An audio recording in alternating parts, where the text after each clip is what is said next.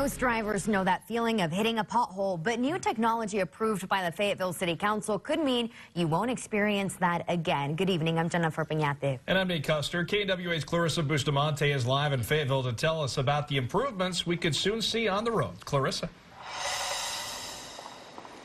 Nate, Jennifer, the city hired a company called IMS that has a system of trucks with video cameras and lasers that can spot things like cracks and imperfections on the roads.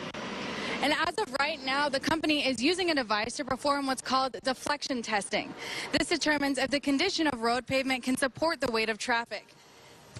Now, IMS will take these measurements and help the city design a pavement management system, which will be used to repair roads.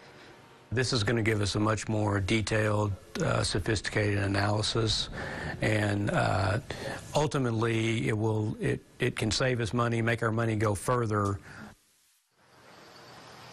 The city engineer says this is the first time the city has ever done an in-depth pavement analysis. Now, the finished street report is expected to be done by April of next year.